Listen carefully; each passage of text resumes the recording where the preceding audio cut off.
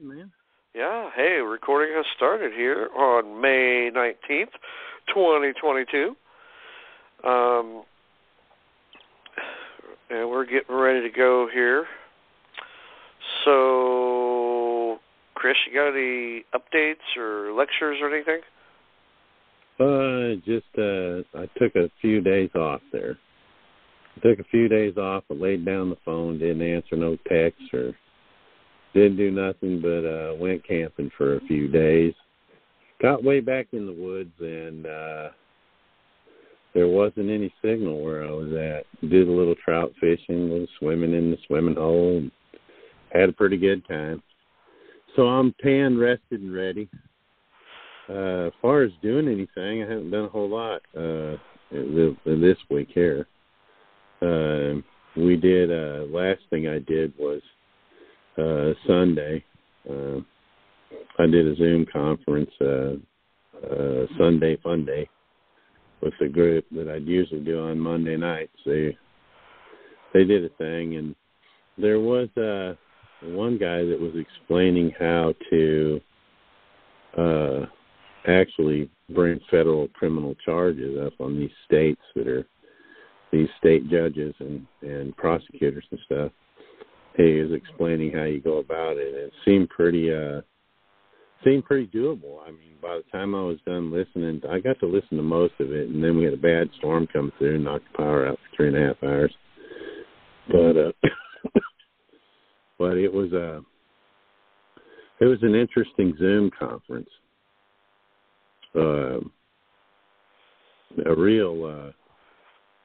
He explained how you went through the whole process, how you fill out. You can go to the websites and fill out the forms and serve it in your whatever district you're in, whatever federal district you're in, and you're acting as your own prosecutor. So, yeah, it was, and a lot of it had to do with because see, in the States you can't really fight the constitutional issues because the courts are tribunals and they don't care about your constitutional rights at state level. But in the federal courts, that's exactly where you go with this. So, they were talking about deprivation of civil rights and and it was very, very interesting. I'm going to go back and listen to the rest of it here, either tonight or tomorrow. Listen to the rest of the conference there, the conference call they had, and then did the other one with Jay and answered a few questions but you had mentioned getting hold of some folks because people on your site are wanting some testimonies or whatever of how this stuff is actually working. Yeah. And so I'm thinking what I can do, Tad, is I'll send you all these screenshots that I've taken, and you can add them to your site, or you can look at them and get back with me and figure out which ones one of these folks, because they're coming from all different angles.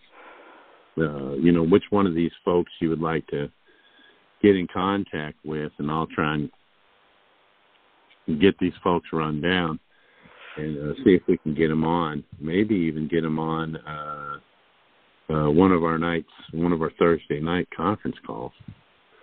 For sure. So they could show your folks how this stuff is working. To me, it's really working. It's worked rather well with the remittance process, the coupons. And I sent you a revised remittance letter here not too long ago. Oh, that's right. Where I'd changed some things about it. And I was talking to Jay Saturday, and he was going over where I've been telling folks to go to send them to the CEO, send these coupon letters to the CEO.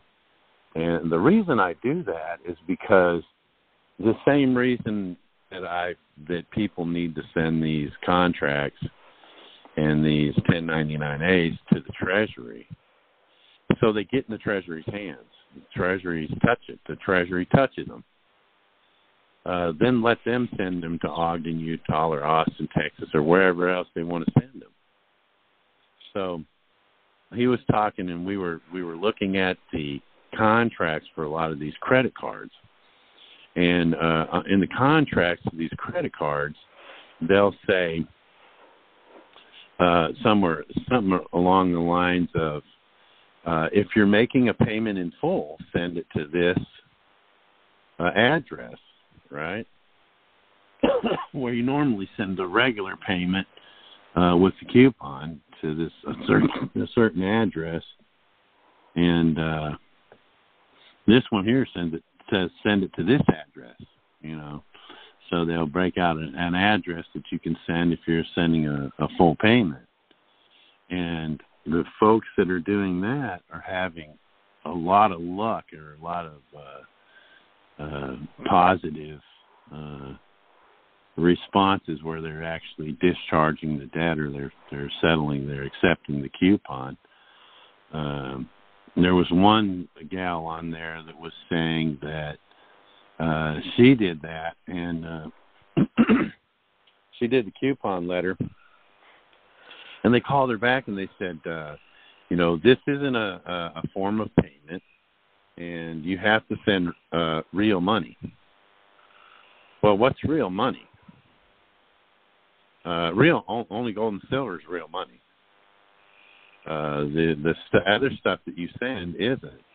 They said, well, we can't accept this. I think she did it. Hers was a little modified by what I do. She actually made a money order out of the coupon. So they're like, you have to send a real money order. Well, this is a real money order, actually. That's no different. It's no different than it is real money. And so the lady was giving her a rough time about it, and finally she just said, look, I guess you just want some criminal charges brought up on you. And she broke out this federal code, this federal this CFR kind of thing, and read it to her, and the lady said, oh, well, that's different. And they ended up accepting her coupon. Huh. So I can't remember which one it was right offhand, but she actually threw a CFR up there on the lady. And, look, this is a crime, not to, So I was kind of laughing the way, and she's like, oh, man, they accepted it. So that seems to be where I'm hearing a lot of success lately with. And that's the coupon. People are paying off their cars. Really? Coupon, yeah, with the coupon. And there's been a few payoff cards, but mostly credit cards. Some of them are not paying off the full amount. One guy sent a coupon in for $10,000 on something a little over $11,000 on his Barclay credit card. I think it was a MasterCard or something, Barclay MasterCard. And he had $10,000 taken off. Showed right up. And then it said available credit 10,000 something or another. So they actually accepted his. And so what I'll do is I'll send you a bunch of I guess I could put them in. I'll just put them in the email. Okay. I'll attach them. I'll attach everything I've got that I've screenshotted, and then you can look through them, and we'll talk about it, and we'll see if we can't get a hold of the people and get them coming in the talk show, or getting in the website, or at least getting their email to you. Right. So you can start communicating with these folks. Maybe get a little step-by-step thing going to what it was they did. You can question them and stuff, and that may help folks on your site figure a better way of doing it if they're having trouble. But there has been a lot of success, really has. I got probably 10 screenshots I can share with you of people that have bought cars 1099A. Okay. Discharged some debt with the remittance process. So I will do that. I'll get that sent up to you, and your folks can look at it and see. A lot of people, and I even said this at the beginning, Tad, that a lot of people are going to be successful with this, and some aren't. Right. You know what I mean? And some aren't. It's just, I don't know what it is, where the magic's at. I don't know the right abracadabra for this to be totally successful. It's basically a hit or miss kind of thing. And it may depend on who it is that you're talking to, or what finance company you're dealing with, or because some seems to be okay with this. Yeah, we can do this, and then some are like, we can't do that. And some people are doing the process, getting the stuff sent in, and they're not having any problem at all. And some call back and you can't do this. This is some sovereign citizen stuff, and right. Like I said, it's a hit or miss kind of thing. But it is working. Would it be great to see this work 95% of the time? Absolutely. But until people get in the right mind frame of what it is that we're actually doing with this stuff, and realize that, we're getting paid now. Because when you get a credit card, that's your credit. That money's coming straight from trust. They're making money off of you. And instead of relying on, if you do this process and get paid, instead of relying on someone to send the minimum payment due, they're getting paid and they're getting used. Think about that, man. If you got a card that has a $12,000 limit, and you can charge $10,000, or you can charge $12,000 up and knock $10,000 out just like that, that card's gonna be a lot more active. Right. You know what I mean? If I knew that I had $10,000 at my disposal where I could just charge whatever, I'd be buying all kinds of stuff. Because I know that I would be discharging it. As soon as it got up there high, you could charge $10,000 worth of stuff in 1 month, and then turn around and send them a coupon. Here you go, guys. They're going to see that they're moving a lot of stuff. They're moving a lot more cash. They're actually going to make a lot of money doing it this way. And there's going to be a tipping point. There's going to be a tipping point. There isn't any kind of thing that you do. There comes a time where this tips, and when it does, it's going to run like crazy. A lot of people are going to gather wealth doing this. So, but that's pretty much all I got to say. If you want to open up them calls, we'll start answering some. Let's start with 541 area code. Go ahead. 541. Hey, Chris, this is Mindy. Hey, I thought that was you. The Mindinator. I wanted to be sure to buzz in real quick when I got on tonight. I'm glad to hear you got out in the woods and got to relax without that damn phone and enjoy time with your family. Right. Awesome. So my question for you, today I contacted the Eugene Police Department, good friends of mine, sarcasm, and I put in a request, public records, for them to, municipal court, I wanted to know from them what the bond number was, because I have a document that shows an employee named Teresa C. pulled the bond on 4 days after I was arrested. Okay. And I contacted them today, the court, and I pointed out who pulled the bond, and I said, I want the bond number. And she directly replied to me saying she didn't understand what I was saying. So I shared with her an image of the document, and she replied with the number, which she says is EPD case number 21022604 Stone Melinda Suzanne / trespass 2. That is not a bond number. No, that's a case correct? number. Right. So do you have any suggestion on who would have this information if it's not her who actually pulled the bond? So you were talking to the same person that pulled the bond 4 days after you were arrested? Yes. Okay. And she's playing stupid. Right. Yeah. Then you said that's not a bond number, that's a case number. Yes. Yeah. Are you going to make me go to the DTC with this?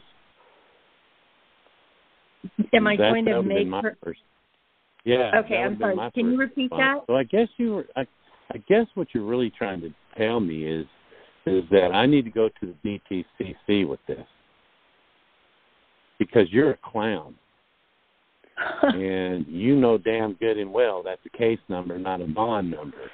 You pulled this bond. You're the one who's going to be in deep freaking shit with this. Now, what I'm going to do is I'm going to go to the DTC. See. And who is that? I'm going to pull this number, the Depository Trust. It's in New York City. I'm going to have you're denying me. What I would do is I'd do a FOIA request. That's the first thing I would do. And in the FOIA request, I would say, I do not want the case number because there is no case number. I wasn't properly arraigned. I want the bond that was the bond number or numbers that were created against my trust. I would do it in a FOIA request. The reason you want to do that is so that if they refuse, and they probably will, now you have a letter that you can submit when you submit a FOIA request to the DTCC. These guys don't want to honor my right to the Freedom of Information Act. They're denying me the bond numbers. That's when the DTCC will step in. We'll get you the bond numbers. Okay. You know what I'm saying? Yeah. I would suggest this for anybody. If you're going to FOIA request, and the reason I'm telling you all this is because this is penal bond issue thing going on here. We're going after the penal bond. Don't act like a clown to me, Judge. You know damn good and well that there's bonds created. Not only am I going to go after these penal bonds, when you're done, I'm going to have your bond. I'm going to have your bond. The lady you were talking today, I said, you know what? Okay, you want to play clown? You want to play a clown? You want to play Ringling Brothers, Barnum and Bailey? Here we go. Don't tell them you're going to submit it for it. But what I would say is you know exactly what I'm talking about, and this is being recorded. This conversation is being recorded. Even if you're not recording it, tell them you are. Mm-hmm. Okay. Because they don't think that most of the time folks are actually going to record these conversations. Right. But if you want to act a clown to me, I'm going to at least tell you that I'm recording you. And then when I'm done, I'm going to say, look, they're going to start once you tell them that you're recording them. They're either going to hang up on you or they're going to shut up on you. And then that's the best to get your words in when they shut up. Right. That's when you're going to say, look, when I'm done with you and your court, ain't none of y'all going to have bonds to work your jobs down there. You want to play clown with me, lady? I'm going to have your job. Watch me have your job. Okay. And that's enough. That's enough to scare them when you talk to these folks like that. Now, are you going to get me the bond numbers, or are we going to play a hardball? Okay. Stop acting like a fool, like you don't know your freaking job. Right. Because when I have your bonds, you ain't going to be working your job. Yeah. All right. They know they got. They know they got bonds. If they don't have a bond, then they're not supposed to be working at all. Right. And we'll bring some federal charges up on them. I've been working on. I've got so much stuff going on, Mindy. But one of the things I've been working with last Sunday was some guys that were. Oh, you need to. They were straight up telling me, man, you need to go do some federal charges on that crap they got you on there in Tennessee. Yeah. And I'm like, I kind of want to. I want to see where this decision goes, because there is no statute of limitation on fraud, and that's one of the things I'm going to have them with when this is over. No. Nice. I want this to go back. I want everybody that's going to get involved to be involved in it. That way I can start writing down. I can start writing up names when I do these federal charges. Because if they don't have, I'm going after their bonds. I'm going to at least have the bond numbers. You want to play clown with me, lady? Okay, this is how I play clown. Just tell them. All right, awesome. Well, have it one way or another. I'm going to have it with you keeping your job, or have it without you keeping your job. How you want to go with this? That's where I get. I don't play with them. I straight up scare the crap out of them right away. Okay.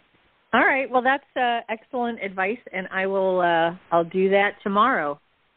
Yeah, give it a shot. Let me and then message me or call me or whatever, Mandy, and tell me how it went. Okay.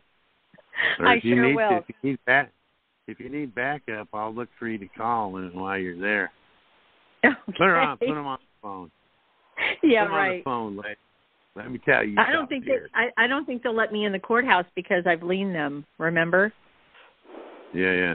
They just call the cops on me when I go in there. Yeah. Well, how are you going to call the cops on me? Once you do this, once you get this stuff done, you go, look, man. Here's what's up. Here's what's up. This courthouse owes me money. Yeah. I'm about to put every one of y'all out in the street. You can be funny working your job down there underneath the shade tree. Right. Because see, that's what a lien. They get real stupid with this, Mindy. And what we'll do is we'll actually do the UCCs on them. Yeah. We'll do them in another state. I'm holding out to do that. Yeah. Yeah. Okay. Well, that's how we'll do it. Then we'll go down there. Then you and Sandy can go down there with chains and locks and shit. This building's ours. You can lien a man depriving him of the beneficial use of his property. Right. That's what you're doing. I own this courthouse. There's a lien on it right now, and as soon as you guys pay the lien, you can have it back. Right. I'm putting this courthouse in the impound yard. I'll run that one by Sandy, but I'll let other people ask you a question. Okay, thanks, Mindy. Hey, thank you so much. Take care, Chris. Yeah, call me tomorrow. Okay, let's see what happens when I hit next question. 479, go ahead. Can you hear me? Yes, I can. Go ahead. Chris, my question is pretty close to hers. This is Don from Arkansas, and I had the case in Missouri. I filed the CA. They all of a sudden decided they wanted to dismiss the case, so they dismissed it. My question is, I had to pay a bond in order to get out of jail. What happens whenever they dismiss a case to the bond? You should get the 10% back. So whom do I need to go to the bondsman? Go back to the courthouse. Go back to the courthouse and say, look, I need my 10% back. You guys aren't getting rich off of some shit you closed. And get with if you get with the bondsman's probably going to shuck and jive you. You go to the courthouse and say, look, I want something in writing from you all right now that says that this case is closed and I want my 10% back. You're not going to profit off of something you don't have a right to. Neither is your bondsman. Because they're officers of the court, too. The bondsman's an officer of the court, too. Uh-huh. So I could probably do both. The courthouse is 2.5 hours away, so I don't necessarily want to drive up there. I think I'll do it via email. Yeah, you probably already got something from them that says the case is closed, right? Yes, I got it in writing. Damn, man. We got an ambulance coming up the road here, man. Hang on, y'all.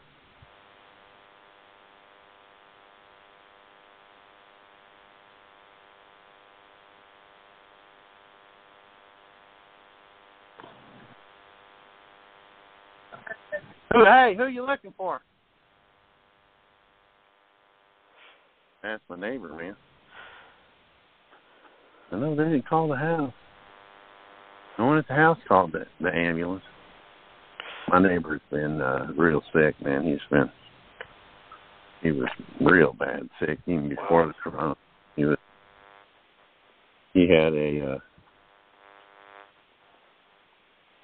had some illness there that had him screwed up, had him in the hospital for a long time. Wow. He was a welder. He was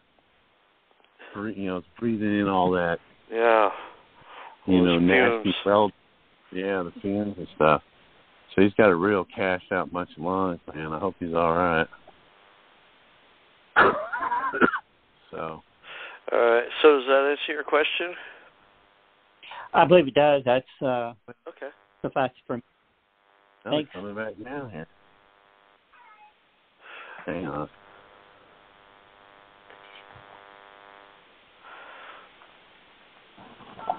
Hey, who y'all looking for? What's the address? Are you guys on Plum Way? This is Plum Way. 228 what? Damn, man. I hope nobody's dying. They're freaking on the wrong damn road. Oh, man. Okay. 228. They said 228. They didn't say what road. Freaking clowns. All right, so we'll move on to the next one then. 313, go ahead. Hey, Chris, this is Jonas. How you doing, man? All right, man. How are you, Jonas? I'm doing good. Okay, couple questions here. You were saying when you do your 1099-A, if you buy a home or what have you, 20% of anything left over can go to the beneficiary. The rest has to go into the home and whatever you furnishing, whatever you want to do. Is that just I haven't seen that written anywhere. Is that just if you will, No, that's what contractors are. That's what contractors are due. Contractors are due 20%, and that's what you're doing. Okay. But see, it's not 20% of. That's only in a way if you're buying the house for $1.5 million and you get $500,000 because you want to do renovations, you want to put in a pool and tear out the kitchens and stuff like that. Right. For upgrades, 80% of that $500,000 needs to go for the cost of the upgrades. Absolutely. Now, Absolutely. 20% of that is 20% of that money that you get. You absolutely. get that because you're acting as a contractor and you're subcontracting out the work. So it's kind of like your pay for getting the subcontractors together. Now, if you want the trustee to actually do all that for you, do the subcontract out the work, well, then he should get the 20%. You know what I'm saying? But he's already going to get 5 straight off the rip just for being your trustee. Absolutely. So what I'm saying is, you buy the home for whatever the amount is. You're gonna your in box 2 is gonna be higher. So whatever's left, 80% of that needs to go into the home, and the other 20% can go to the beneficiary, and it should go into a beneficiary account setup. I would. Is that correct? Okay. Yeah, now, if you're going to be a beneficiary, you want a beneficiary account. You're going to act like the beneficiary and do all that cool beneficiary stuff. You need a beneficiary account to put your beneficiary money into. Right. Now, and then when you put your money into that, you can have a debit card or what have you to use against that. Is that correct? Yeah, absolutely. There's nothing different about a beneficiary account other than you're not the authorized representative. You can get a savings account with a debit card as a beneficiary account. You can get a checking account with a debit card and as a beneficiary account. The only thing that's going to change about it is they can't fractionally bank your funds. You put the $20,000 into the bank account, and that's exactly where that money is going to stay, at the bank. They can't take that money and fractionally bank with it. That's where banks make the money at, fractional banking. Yep. Absolutely. Gotcha. Now, if you do the W-8-B-E-N, that amount should not be taxable. Is that right? Well, if you do the W-8-B-E-N, that's going to be for your FICA taxes. That's not going to be for taxes on your beneficiary account. But check it out. Every trust or every Cestui Que Trust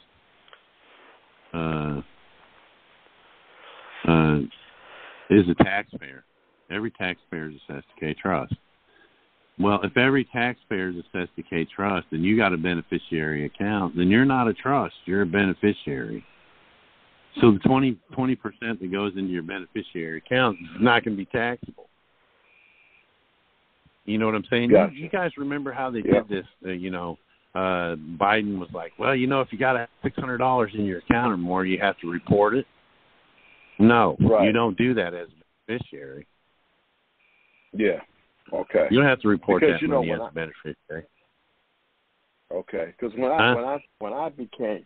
I became secure party creditor back in 2017, we did the W-8B, and we did all of this stuff to Treasury, but I did an affidavit for Treasury to take care of any bill, my taxes, and anything.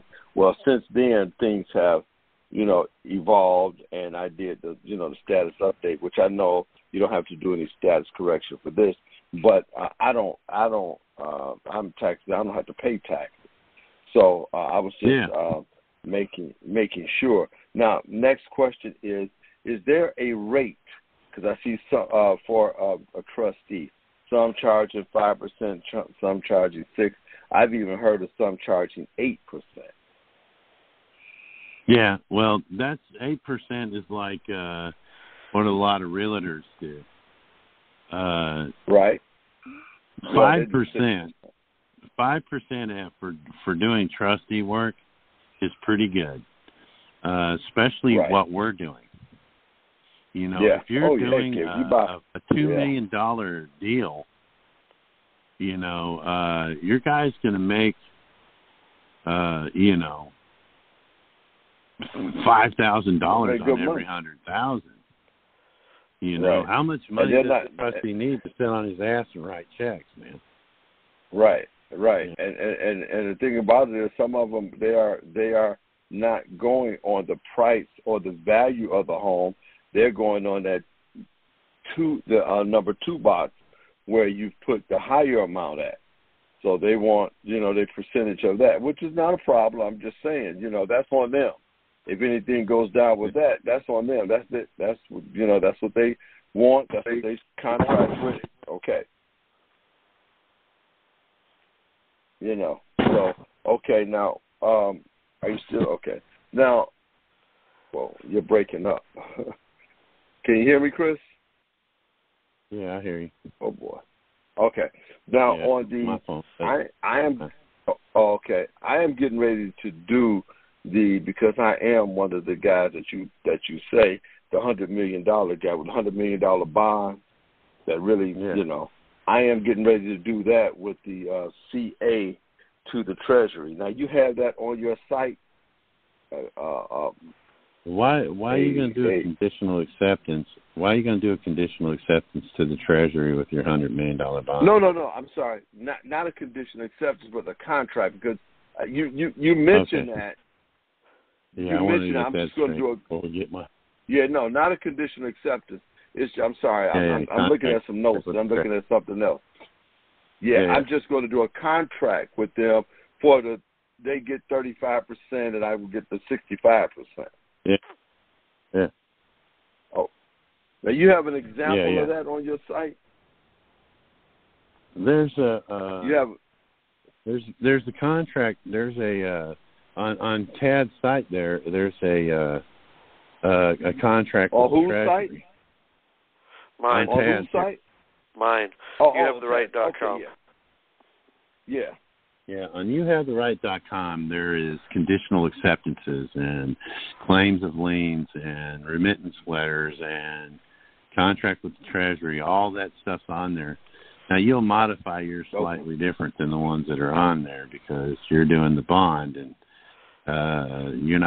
nobody's doing the tax stuff anymore except the 1040B. So, yeah, you can go on there and look at that. Now, you're going to change the verbiage around slightly to meet your situation, your bond. And, right.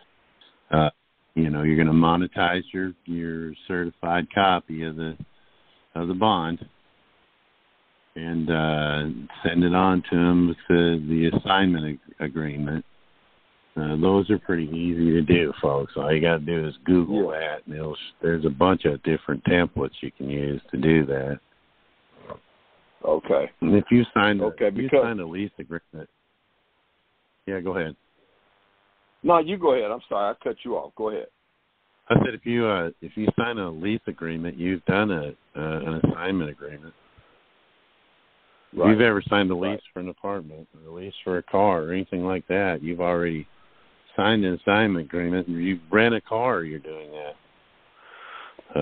Doing an assignment agreement. So they're pretty easy to do. Okay. All right. Yeah, but it's on the site. Okay. Well, I'll get with Taz. I'm going to definitely go on that site tomorrow. But I'm definitely getting ready to put that process into motion. I don't need to be sitting on that any longer. So we'll see how that works. Okay, well, that's one other question. Have you heard from your guy on the houses and cars? Your trust guy that wanted to be a trustee. I didn't get to go in the groups this week because I was on a little vacation there. But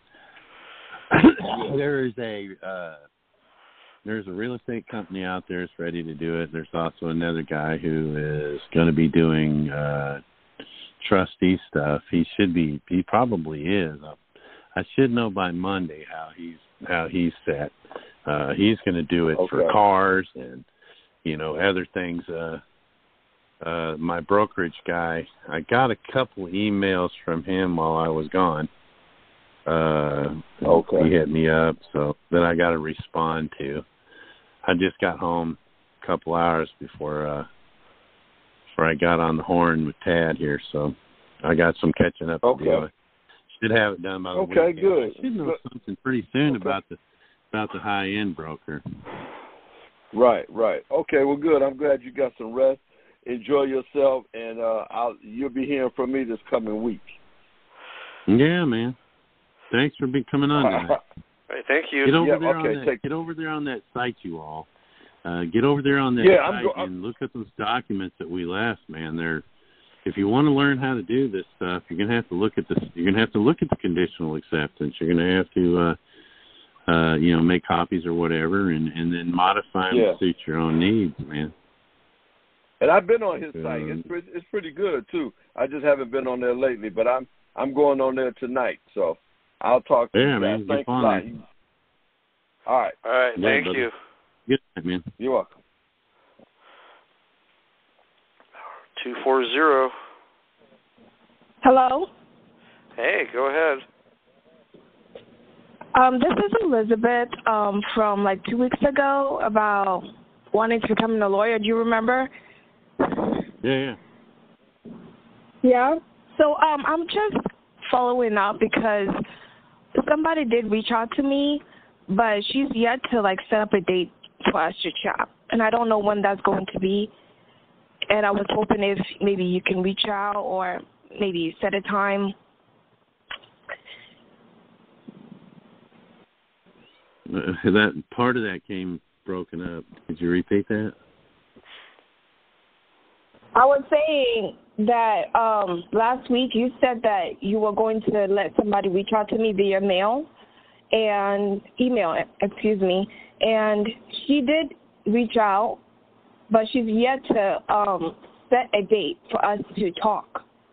So I don't know exactly how she's going to help me with my situation. Yeah. Okay. Run that. Tell me what that is again. It is about your situation. It's my employer being discriminated against me. So you said you were going to have somebody reach out to me to help me with that process. Yeah. So, you had like a discrimination thing going on with your employer, right? Yeah. Yeah, I remember now. Yeah. I sent you a follow-up email again. I don't know if you saw it, but I don't know how you're going to help, but if they can set up a time with me anytime this week or next week, that would be great. I just want to make sure y'all saw my email. But I do have another question, though. You sent that Proton mail, right? Yeah. Okay. And can you also send me the conditional acceptance as well? I would like to have it like a copy for myself. Okay. What's your first what's your email address? Your first. I tell you what. Why don't you go to the site and email me, and I'll pass it on to Chris. I tell you what. Send me another one. Send me another one tonight. Okay. Send me another one tonight, and then I can. I'll collect it up with all your other ones that you got. I'll help you. I'll help you get situated with that. Okay. Okay. Thank you. I do appreciate it. Can I ask one more question? Okay. Sure. So I have been doing some research about the banks and stuff, and we know the Rothschild is one of the wealthiest families, and they own most of the central banks in the world. Yeah. And I just want to know, how does that work? And how is it different from, is it a private business that they have? I was digging deep into it, but I'm not sure how they can control the whole world, basically, the whole banking system. They control so how does that work? They control the money between the countries. That's how they control the world. Control the money. That's kind of off topic, but I can make a recommendation. Go to YouTube and look up a cartoon. It's 28 minutes. It's called The American Dream Film. That will give you an idea. The American Dream what? American Film? dream film, like a film in a theater. Yeah. Okay. And do we have access to, like, can we access because you say they control the money. Can we access the money that they have because they control the bank? Well, that's what everybody's been trying to do. That's what 1099 is all about. Yeah, that's what we're trying to do, get hold of money. Yeah, we need to take that power away from them. But even if we all got together and did all this stuff, they're still controlling it. So every country that has the banking system, is it like the same fraud that is happening in the United States right now with, like, you know? Yeah. It's called the uniform. It's called the Uniform Commercial Code. All 209 sovereign nations in the world are a part of the Universal Commercial Code, and commerce is the movement of money and goods. Then they're controlling it. Those rich families are the ones controlling it. That's how it is. So Russia, for example, I know they don't have the Rothschild banking system. So are they the only country that doesn't, you know, participate in this corruption? I don't know. But they're probably corrupt too. They probably are controlled by the Rothschilds. They just control it in a roundabout way. They say they're out of the banking system, but they're not. They're still dealing with us. And China is part of it as well. Yeah, they all are. They all are. Right. Okay. Okay. Thank you very much. Bye-bye. Thank you. Thank you. Send me that email. Hey, Chris, Dave here. How are you? Hey, how's it going? Good. Quick question.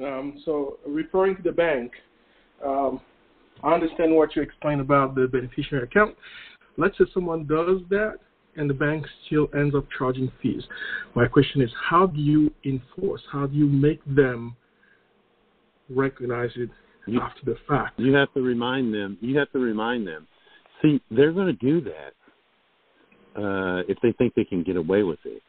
But once you go in there and hey, man, this is a beneficiary account. Why are you taking money from the trust?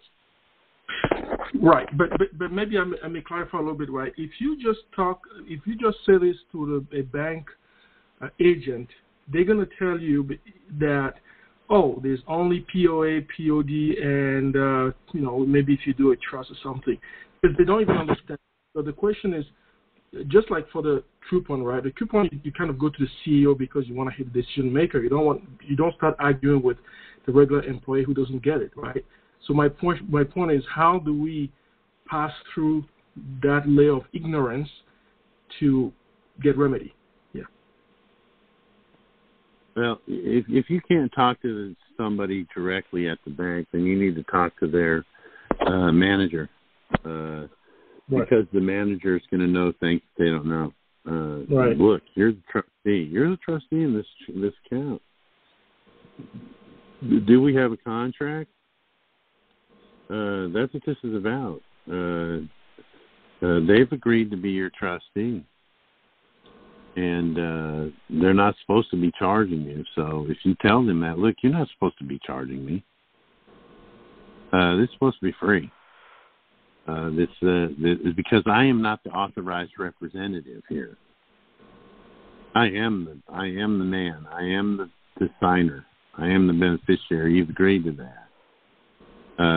The reason they get away with that, charging the fees in the first place, is because most folks open up their account as an authorized representative, not as the beneficiary.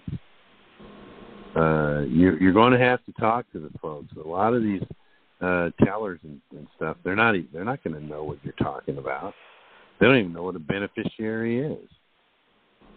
But the managers do. That's your best bet, is get with the manager and talk to the manager about it. Say, look, your employees don't understand that they are in a fiduciary obligation to the trust, and I'm sure you do, Mr. Bank Manager.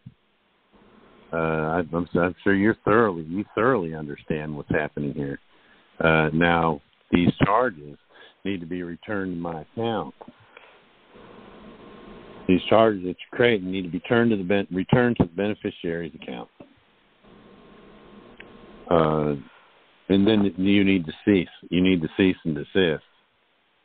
And they more than likely that's exactly what it'll do. Talk to the manager. Right. They'll be like, okay, let me look into this, and I'll get back with you or whatever, and they'll figure it out. Right. But you want to go for a little while, assigning the stuff. This isn't something you want to do right away. If they're charging you $6.50 for the maintenance fee, let them do it for about 4 or 5 months while you're signing all this stuff. And then you can come back and go, look, man, for the last 6 months or 4 months or whatever, you've transacted a dozen of these things. What's up? What? They're what? I say okay. Okay. So, but would you sign electronic? Yeah, it's hey, the ambulance guys. The ambulance and the fire department are down here at my neighbor's, up the other holler there. Apparently, one of them's dead and the other one's getting tased. So, yeah, a little excitement in the neighborhood tonight. It's probably Joe. Joe's a little thrown off. His dad's probably dead, and he's a little freaked out. His dad was pretty old and had smoked cigarettes his whole life, that kind of thing. So that's probably what's going on. All right. So, caller, go ahead with your question. The last point on this, Chris, was would you sign electronically? For example, I spoke to a bank and they wanted to sign on the screen to keep an electronic signature on file. Does that matter, or do you have to? Yeah, that's all right. Yeah, I've signed Beneficiary a bunch of those electronic signature cards. Oh, yeah, it's the same thing. Yeah, if you sign Beneficiary, BENE period, on that signature card, or on that electronic signature board, it's the same as if you signed it in wet ink. And you're going to be. When you start signing checks, you're going to be signing in wet ink. And, the statement at the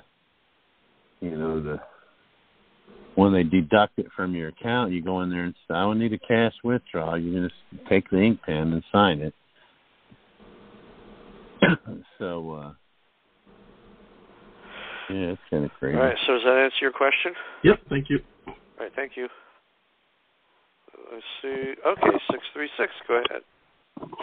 Yeah, hey, Chris. It's Rob from the again. I got an interesting one here from the court clerk regarding the CA that I sent out. They returned them with a letter here, and it says the documents we received on April 25th. It says we are returning the documentation you recently forwarded to the court as they are indecipherable by the court clerk staff. So what did you do? Write them in Dr. Chicken Scratch or something? No, I sent them the CA. They returned the CAs that I sent them. Well, they're saying they can't decipher them. So it's all legal stuff. Yeah, I think that. You trying to say you can't understand your own legal system? It doesn't matter if they return them; they've accepted them. Right. I think they're kind of bamboozled by it. That who'd they tase then? Maybe that dog. I was just telling you all about my crazy neighbor, sewed off neighbor. My daughter just come and told me that he hung himself. He's dead. Holy crap. Yeah, he's like, I can see the lights from the cops and everything over there now. There's the stone's throw away. Maybe two stones throw away from here. 2 houses away. Yeah, Joe was a little thrown off, man. He's been in and out of trouble a lot and on probation, and he's always a little thrown off. He's always been a little thrown off. So, yeah, there's a lot of inbreeding goes on here in this community I live in. Huh. You're laughing, but I'm totally serious, man. I know you are. Yeah, I'm totally serious. Totally serious. That's too bad. I like Joe. He's a little thrown off, but I like him. So, yeah. All right. So did you catch his question by any chance? No. What was the question? Yeah. Well, no. I said what I said was they've accepted him. There's no such thing as returning a conditional acceptance. Right. That's your problem. If you can't decipher legal freaking legalese, a little legalese, and mostly case law, and this is your job. This is your profession to know this kind of stuff. Look, how many of y'all see a case name and description, and the Smith versus Jones? You know what I mean? And you see the case number and everything, right? How many of y'all go on freaking Westlaw or Nexus Lexus and do the research and read the case? You mean to tell me that you can't get on the freaking computer and research these cases and decipher what they are? Yeah, I think it just blows their mind because they're so used to just mulling over everybody, and nobody, if anybody rebels against them, it's in their own Admiralty Tribunal, which they get mowed over there too, And that's what it is. It doesn't matter. It doesn't matter if they send them back. It doesn't matter if they freaking bake a cake and do whatever crazy stupid things they do. They accepted it, and the 10 days is up. Right. They can crunch them up and soften up the paper and use them and wipe their backside with. It doesn't matter. You've agreed to this. You have, whether you understand this or can decide this or not, you have contractually agreed. I was talking to a guy today that's writing conditional acceptance over some traffic stuff. He put tags from another car on his car, and he was driving on a revoked, and he got a ticket. They pulled him over and got a ticket. They got him for all kinds of stuff except for driving without insurance. They didn't ticket him for that, which he didn't have. But he was writing a conditional acceptance, and we got to talking about it today. I bet you he hung himself up here in these trees right here next to our house. I see guys walking around with flashlights over there. Is that the guy that was the neighbor that was real sick? Yeah, my neighbor. They're walking around up here with flashlights in the woods. Right. Is that the one that was real sick, though, that you said? Yeah, no. That was a different guy. The guy I was telling you about that's real sick living above us. The ambulance came down the road on past that. And they're lost. Now it looks like they're walking around in the woods up there. I wonder if he hung himself on one of them trees up there. Who knows? Here comes my nosy stepdaughter. She had to be able to tell us. Yeah. I got another one from the Supreme Court, too, that I thought was kind of amusing, too, Chris. What? It's from the Office of Chief Disciplinary Counsel, Supreme Court of Missouri. and it says they're in receipt of my complaint. They're calling the CA a complaint against the Chief Disciplinary Counsel, and I have determined that your complaint should be referred to the Missouri Supreme Court Advisory Committee pursuant our Supreme Court Rule 5.08b. So now they're calling it a complaint. It's funny. Yeah, that's crazy. So it's far from a complaint.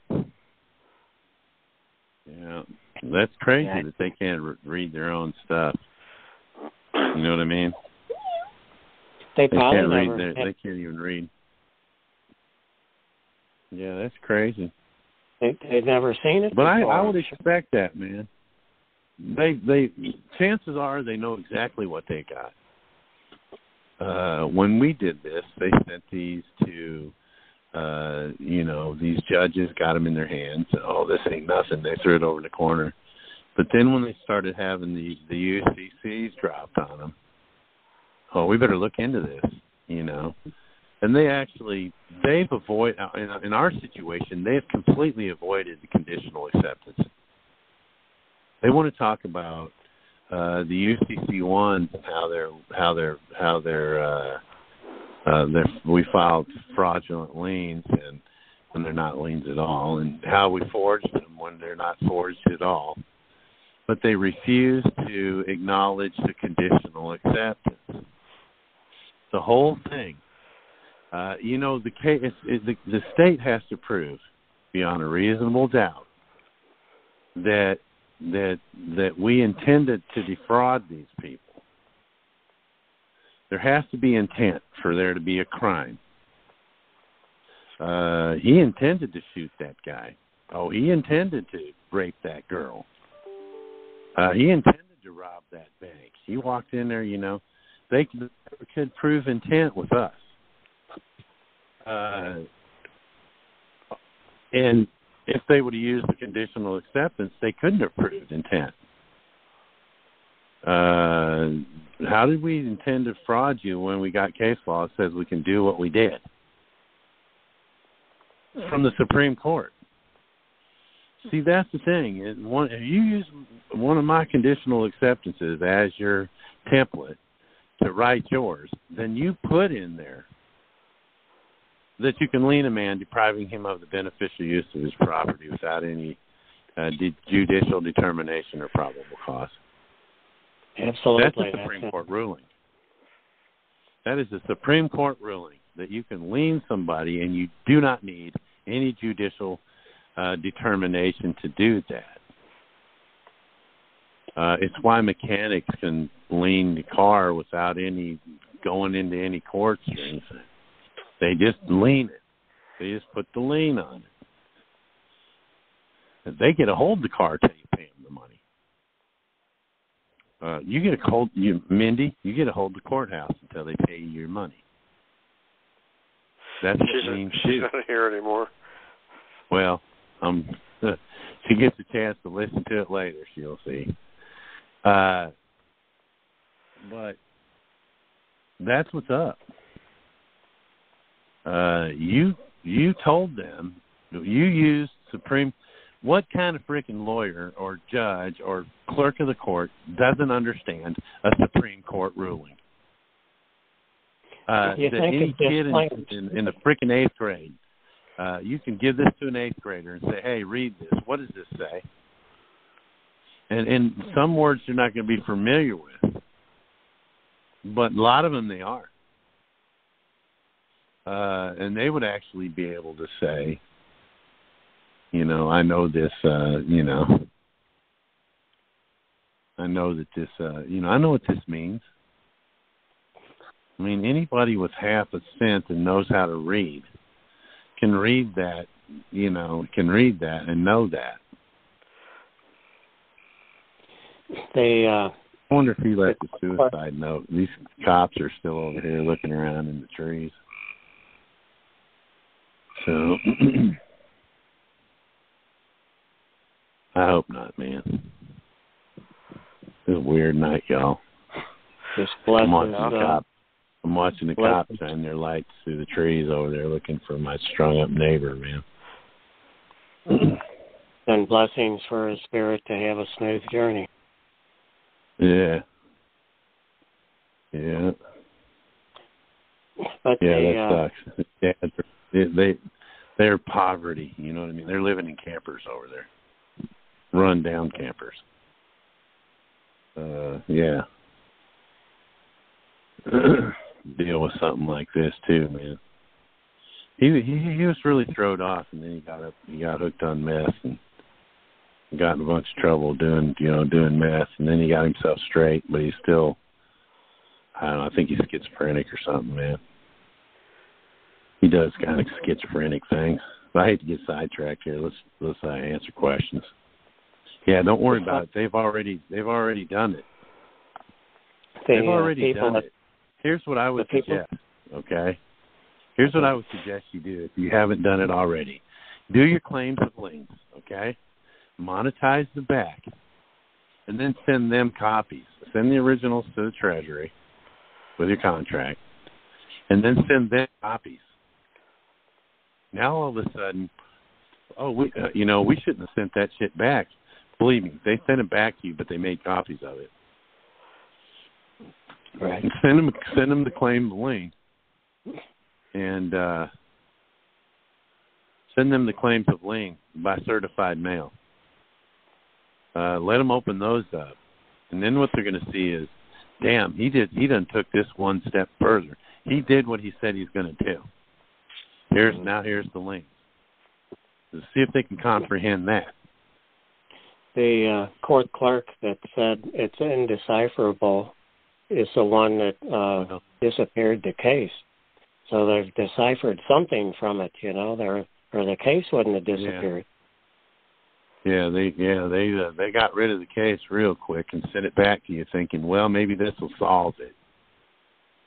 Well, he'll think that we don't know what it is he's done, but we dropped the case, so he'll leave it alone. No, now's the time you pour it on. Now's the time you create those claims of liens. And you can find an example of those right here on Tad's website, youhavetheright.com. It's right on the member section, by the way.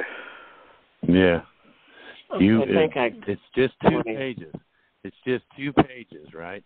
And on the back side of the second page that you have notarized, that's where you'll monetize it at. When you guys see this example of what one looks like, claim lien, there's going to be 3 pages. The first 2 pages are going to be just the 2 pages, and then the third page is going to be the back of the second page, back side of the second page.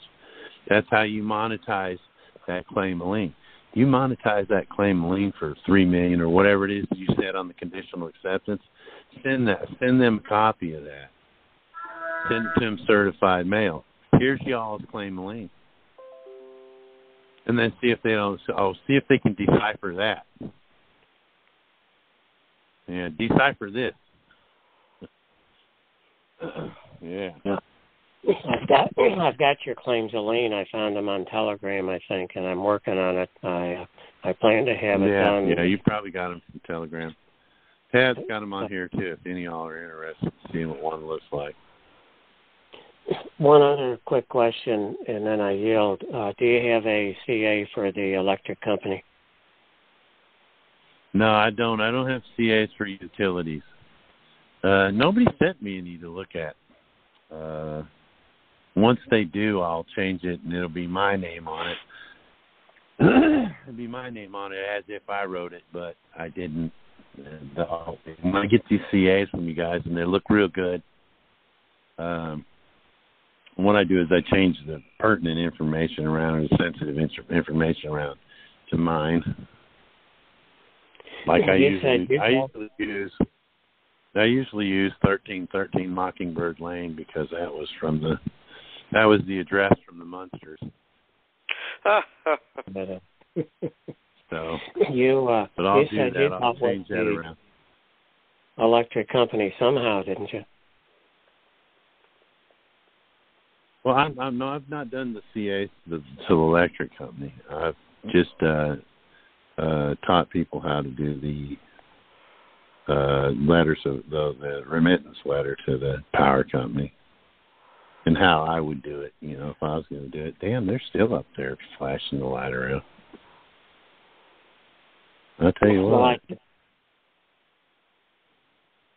I sent him a money order a couple of days ago, so I need to know what you recommend next. Yeah. Once you send that money order and put on there under administrative extortion or under fraud and extortion on that money order, let them cash it. Like I said last week, that's wire fraud, mail fraud. You really want to go there? You probably ought to just give me some free electricity for a little while. So what do I do? Write them a letter and tell them this is fraud, or? Did you send them a money order with under fraud and a postal money order and extortion? Fraud and duress. You can do it with the check too, man. When you guys do this stuff, look, the way I see it, man, is if you can't get them to agree to accept a 1099-A for a whole year worth of electricity, then I would suggest not messing with them at all, and go ahead and pay the stuff. But because it's electric, man. If you could use 1099-A's to buy your house and 1099-A's to buy your cars, the least you can do is pay your light bill. You know what I'm saying? If need be. But if they're going to threaten to cut you off because of what you've done, that's extortion. I'm trying to pay you a lawful payment, and you're trying to extort me. So here's your money. Here's your money for the light bill, and here's your money for the reconnection fee. But you're going to get it under fraud, and you're going to get it under extortion. When they see the money order, they're probably not going to read what you got in memo. So go on ahead and send it like that, and then once they've cashed that, and they come to turn on your lights, you know that they've cashed it, which means they've committed crimes, and they've agreed to it. So that's what I would suggest. If you're doing this process and they cut off your lights or your gas or your water or whatever the case may be, talk to them. Oh, well, if you don't pay this, we're going to cut you off, or until you pay this, we're not going to turn your power on. That's extortion. I got the lady on the phone saying that. I'm like, what happens if I don't pay this extortion money? She says, we're not going to turn your power back on. There you go. What do you mean? What do you mean extortion money? She says. What do you mean? Don't you understand what extortion means? Look it up. Webster's will tell you what extortion means. You don't even need to go in Black's Law. Yeah. What do you mean extortion? You just extorted me. So yes, I will be paying this. Go ahead and pay it because they bought it. When they come to turn your power on again, they will have committed a crime to do it. Not only fraud, not only trust fraud, because you had to give them your Social Security number, but also extortion. And there's more than one, right? So it's conspiracy. Now it's conspiracy. Now it's a conspiracy to commit wire fraud. And it's a conspiracy to commit mail fraud. Because it's more than the lady who's acting as an agent for the power company. She's acting as an agent, so there's more than one involved. The power company is the principal. That's where this goes when you guys are doing this kind of stuff. Think about what it is that you're doing, and you can set them up. It might cost you a little bit, get your power back on and stuff. But once they got your power on, now you can bring charges up on them. You can bring charges, and you can prosecute them. You can prosecute them at this point.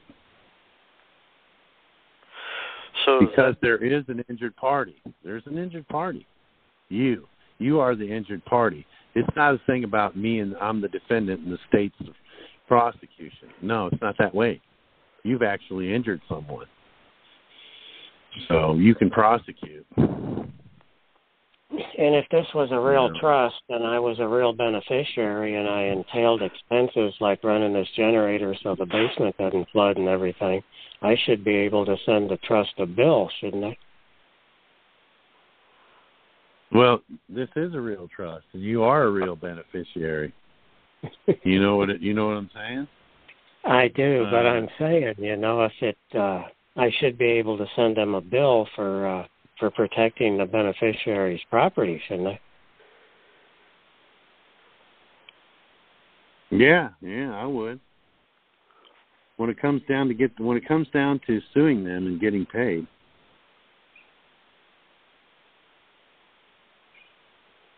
Yeah, I would. Save that for after the charges, after you drop the charges on them. Then send them a fee. Send them a bill. All right, so does that answer your question? I'm good, Dad. Thanks. All right, thanks you. Chris. Hey, thanks for sharing again, man. I love what he's doing, Dad.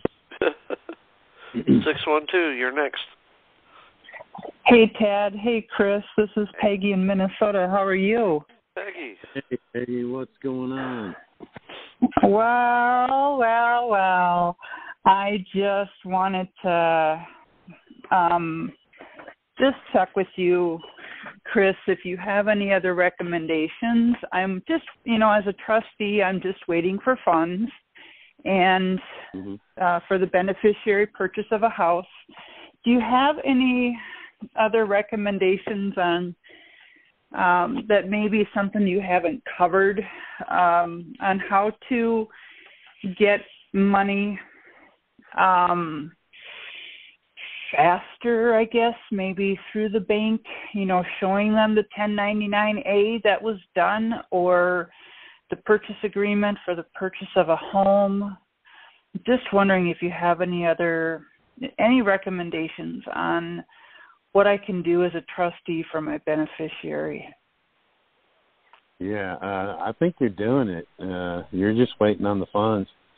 Once the funds hit, then you'll be able to, when whoever you're going to contract with, show me the money. Okay, look at here. See the bank account?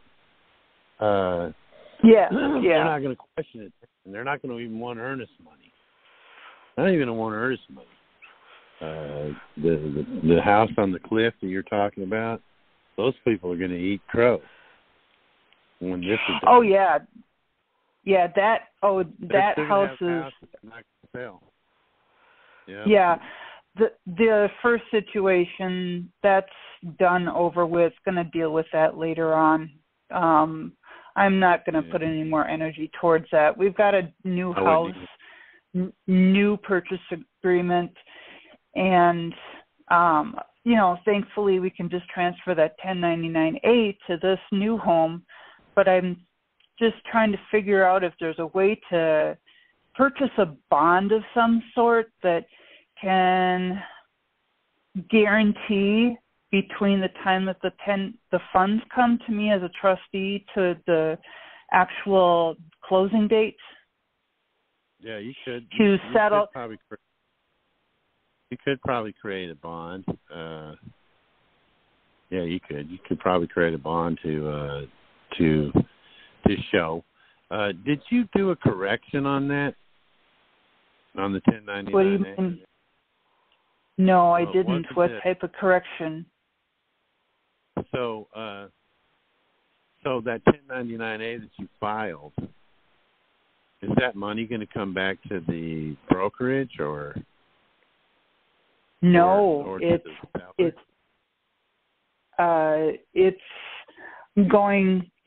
the money's coming to me as a trustee. Okay, cool. I just wanted to make sure that it was coming. Yeah, thank you.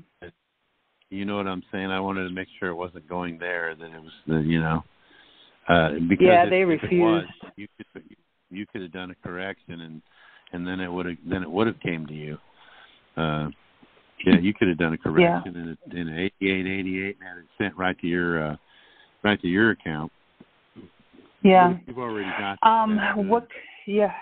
what kind of bond would you recommend? Because I tried to do a letter of credit and brought the purchase agreement with my beneficiary there to the bank, and the bank manager's looking at me like a deer in the headlights, and I'm like, okay, this is going to go nowhere fast. But what type of bond? I've even called bond companies, and they said, no, we don't handle anything like that. I'm looking for some recommendations. Did they handle anything similar to that? So you told them what you wanted, and they said, "Oh, we don't do that," right? Yeah. They said, "Well, once the money comes in, then we'll be able to do something, a letter of credit or whatever." And I'm like, "Yeah, we don't need a letter of credit when the money comes in." Right. Right. You won't need a letter of credit when the money comes in. Or the money will be there to buy whatever it is you want to buy. Yeah. What kind of bond, though? I mean, I could create a bond, but I don't know how. I'm looking for recommendations on the type of paperwork I'd need to have as proof. So you couldn't do a bid bond or a surety bond. Isn't that what the bond companies do? It seemed to me like that's what you create as a surety bond. There's really no bid on. There's really no bid on the house because you got a contract. Right. So there's an a surety bond. Yeah. Yeah, I would think it'd be a surety bond would be the way to go. Okay. I'll check into it. Yeah. So, I'm glad you were able to take some time off for yourself and get away from computer and all that type of stuff, Chris. Yeah, I really needed to, man. There was a lot going on. My wife, she was like, I really enjoyed this. You didn't have your phone in your hand and hanging out with us the whole time. And, we stayed in the pool. The sun burnt my big fat belly. So, good. Yeah, it was fun.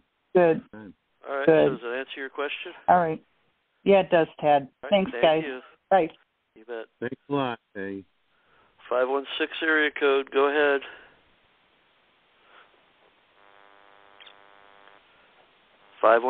Go ahead. Try unmuting your phone.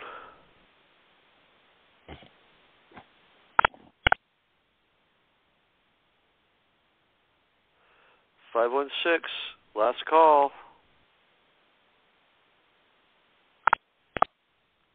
From New York. Okay.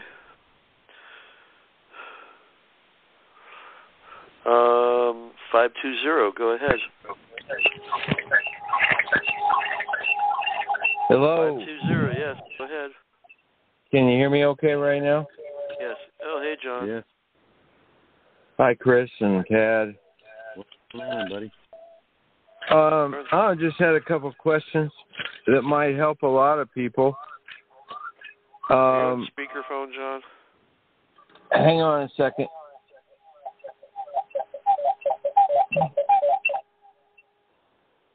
Yeah, we got some... There, I got rid of it. Yeah, got rid of it. Sounded a little satanic. Sorry about that.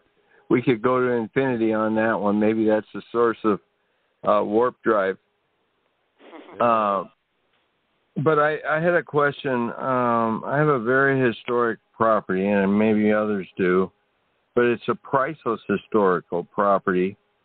And you'd mentioned before about UCC1 liens and I've been doing improvements here for 46 years, mining. I hit copper and magnetite. veins, have an 80-foot shaft, for example, and could I put 77 million UCC1 lien upon it? Absolutely. It's actually, if you took the whole life of the mine, it would be way, way beyond that. That would be just maybe 100-year mine life. Yeah. What you need to do is you need to make it unattractive to the freaking state that's trying to steal it from you. No kidding.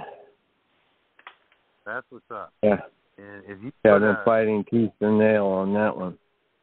You could probably put $100 million UCC1 lien on it. Well, I was thinking about that. They are going to take it. They're going to have to pay you first. Right. Well, then I was going to do the UCC1. There's a way to write them, and I wanted to tell you, you can write them to where you have to renew it in every 5 years. Or there's another way in the rules. If you go into the rules in Arizona, it's called, this is a future restitution UCC1 lien, which will be displayed on Arizona Secretary of State's website until the lien is terminated by the filing agency, which I won't mention. But that way, it's indefinite. And that is a rule with Arizona. I wouldn't doubt every other state would have it. So, you know, you don't want to renew these every 5 years. Yeah. So, you know, you just need more time in nature. Yeah. But, to renew it. I said you could do it, though, because it costs you a whole lot to renew it.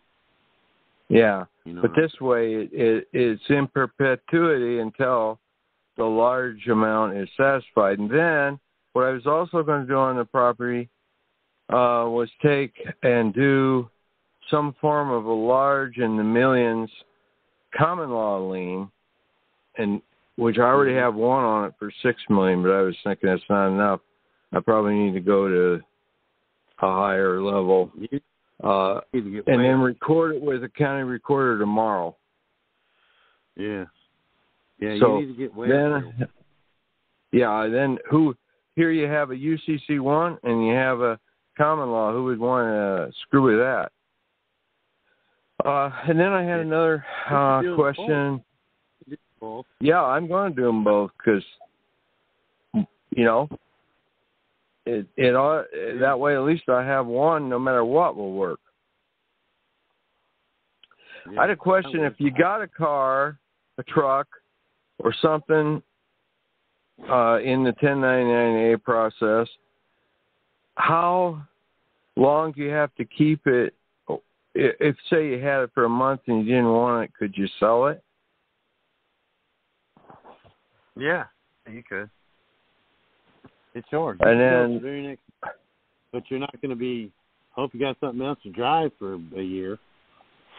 Because you can't get one for a full 12 months or until the next January rolls around. Yeah. January. It's January to January. So if you sold it 4 months before January, then January you get a new one. Where'd he hang himself at? On the side of the hill. So he hung himself in one of the trees over there? And that's why. Yeah, they're trying to find. I'm sorry about that, Chris. It's a sad situation there. Yeah, to me, even over here, I feel it. My daughter just can't. And he did, in fact. Oh, my. The cops were over there looking for evidence, I guess. Well, they were just investigating the crime.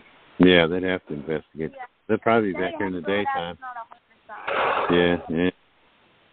Okay, what about real estate?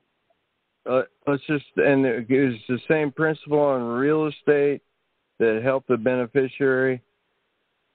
Like, say he got a $10 million house. How long does he have to keep it? I was just wondering on a real estate deal where you finally get one, Is there a set time that you would have to keep it? No, you can buy it and sell it that year. Okay. I don't house, man. I just hurt my back out here digging up a rock, and I can't get up and down the stairs in this house. I need to sell it. You know what I'm saying? Yeah, I get it. Okay. What this really comes down to, you all, is what does the beneficiary need? Okay. Yes.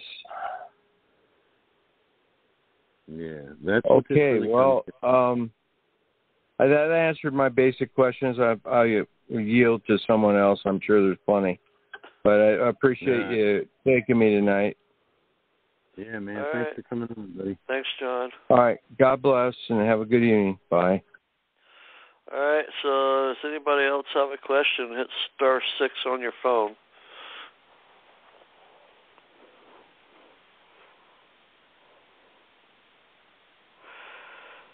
*6 and I think 1. Actually, you know what?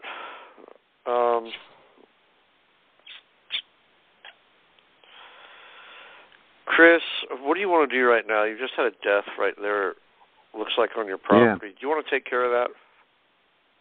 Well, there's not really much I can do, So, what would you like to do? You want to continue, or? Yeah, let's call it. Let's call it. There's probably going to be some cops over here freaking talking to me for too long. Okay. Well, then again, I don't know, man. I don't know. They may want to come around and interview us and shit. I don't know. What do you know about it? I don't know nothing. He's crazy with a freaking bed bug. Right.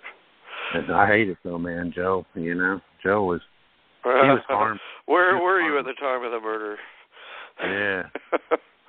Well, I guess they got done looking around over there. They're still all over there though. In some investigations, so. Well, I'll tell you what. Why don't we call it a night? There's got 2 people on here that we already talked to, and 2 that I'm not sure of. 2 I don't think so, but we didn't have. Do what? We didn't have a whole lot of folks on here tonight. Right. I don't know what's happening. Well, I tell you what. Why don't we let you just go ahead and take care of that, and we'll continue next week. Yeah, I will. Y'all have a good night, man. If I find out anything more, I'll tell y'all. I'll tell y'all next week. All right. Yeah, there's somebody coming up the road right now. All right, Chris. Thank you. And you guys that just hit *6, I apologize. We'll see if we can make it up for you next week. So you guys go to youhavetheright.com, join our mailing list, and join the website, because we help you get understand this a little bit better and more efficiently, save time. All right, thank you, everybody. Good night. All right, y'all have a good night.